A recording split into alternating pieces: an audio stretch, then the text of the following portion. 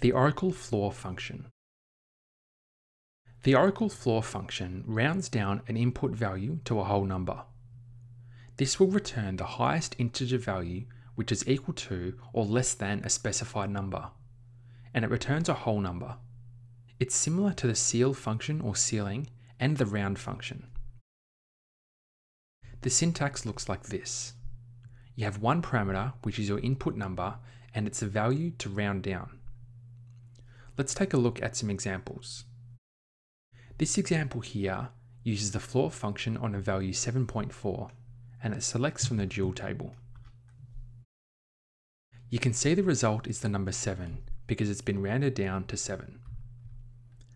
The next example uses a value that's almost up to a whole number, but we're using the floor function on the value of 4.92. You can see this has been rounded down to a value of 4. The third example here uses an integer value as the parameter.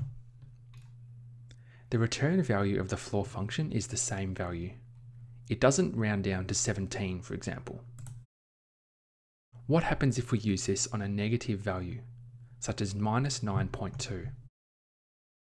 You can see this is rounded down to minus 10. It doesn't round up or close to 0. Now let's see what happens when we use a larger number with many decimal places. You can see it's just over 0.5.